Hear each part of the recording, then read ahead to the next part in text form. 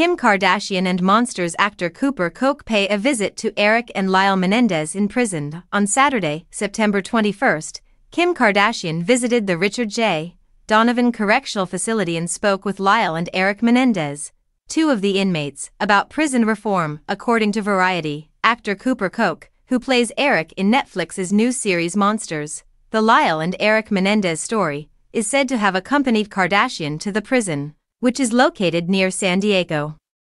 Producer Scott Budnick, Kim's mother Kris Jenner, and sister Khloe Kardashian were also present for the visit. According to Deadline, Lyle and Eric are allegedly involved in the Green Space Reform Project, which is aimed at improving prison yards to aid inmate rehabilitation.